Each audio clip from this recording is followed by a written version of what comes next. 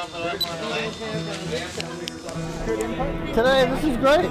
This is fantastic. I have to admit I haven't been on the bus in quite a few years, but this is a great bus. It's warm. There are a lot of people on here. The only thing we're missing are coffee and donuts. But this is a great idea, and certainly the FRTA has been working hard to put the crowning touch on their route system. In the last 5 or 6 months, they've had public hearings and public meetings, public forums, and online surveys to try to satisfy the needs of all the people. There is something missing. We all know it's Saturday transportation. And then another component that would be helpful was dealing with second shifts for businesses and manufacturers in the area. It's almost a quality issue. You know, people should have the opportunity and choice of getting from one place to another.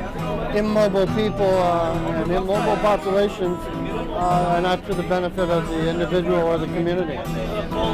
So we can open it up, take advantage of some studies we're doing now, and we'll see if we can design a transportation plan that will satisfy a larger number of people in Greenfield. Right now it's still in the study. We're trying to help out the school department, which has spent over $1.2 million in transportation, and we've got working very close with the Franklin Regional Transportation Authority so that we can utilize their experience and routes. We also have received a $50,000 pilot transportation grant that we want to use to design this new system.